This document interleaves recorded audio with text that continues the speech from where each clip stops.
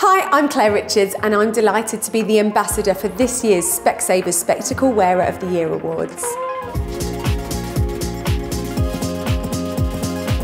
For me, I always wanted to wear glasses, even when I was a kid, and for a long time I didn't need to. So the minute that I went and had my eyes tested, I needed a prescription. It was like my birthday, I loved it. I think the great thing about the Specsavers Spectacle Wearer of the Year Awards is the fact that it's a real focus on the positive side of wearing glasses. One of the things I'm looking forward to from this year's awards is hearing some of the finalist stories and seeing, not just one person or two people, but everybody wearing their glasses. I think it's brilliant. I love it.